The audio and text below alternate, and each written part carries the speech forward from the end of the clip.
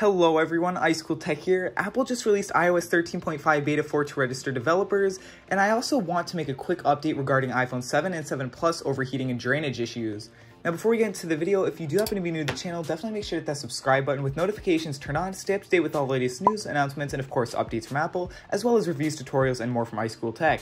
Every subscriber I get truly does mean a lot and it's very appreciated. If you didn't already know, I have started a Twitter page and you can follow me using the link in the description down below. Timestamps are also in the description if you'd like to use them. Anyways, let's get straight into the video.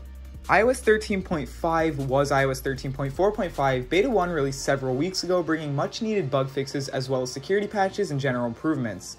Some of these fixes include a string of text that could crash any iPhone, and a mail vulnerability where a user could gain remote control over the target user's inbox.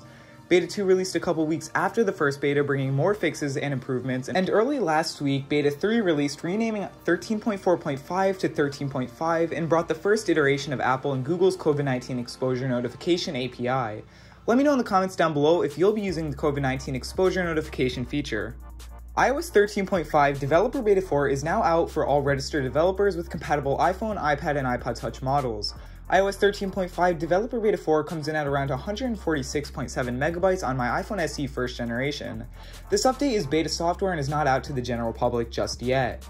Now the build number for this update is 17F5065A, meaning this could very well be the last beta before a full release. This fourth beta of iOS 13.5 brings bug fixes, possible security fixes, and most likely general optimizations. This update could potentially fix an issue some users experienced while on iOS 13.5 Beta 3 where Face ID would not work. In Beta 3, Apple improved Face ID when wearing a mask to make it easier to unlock your iPhone while wearing one. Some users later complained that Face ID would stop working entirely. Another critical issue with iOS 13.5 Beta 3 could cause an iPhone to brick itself. When a device is bricked, it's damaged beyond repair and you must get a replacement device or buy a new one. So let's hope that this issue has been fixed. Another fix I hope to see targets iPhone 7 and 7 Plus users. Throughout all versions of iOS 13, iPhone 7 and 7 Plus users have been experiencing battery drain and overheating issues. On iOS 13.5 Beta 3, I and many others had noticed that battery life saw a significant increase.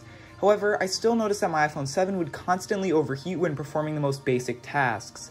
Now I'll be doing extensive testing with iOS 13.5 Beta 4 on the iPhone 7 and see if this issue has finally been fixed. I'll of course keep you all updated in regards to the iPhone 7 and 7 Plus overheating and drain issues, as I know many of you are having issues with this. I will have a full review of iOS 13.5 Beta 4 on the iPhone SE first generation and iPhone 7 coming later this week, so stay tuned for that. As always, if you do have any questions, make sure to leave a comment down below. Alright everyone, that's all I have for this video. If you did enjoy the video or find it helpful in any way, show me by leaving a like, and if you are new to the channel, definitely make sure to hit that subscribe button. Every subscriber really does mean a lot, it's very appreciated. Don't forget to check out the iCool Tech official Discord, link in the description down below as always. Also make sure to follow me on Twitter using the link in the description. Thank you all for watching, and I'll see you in the next one.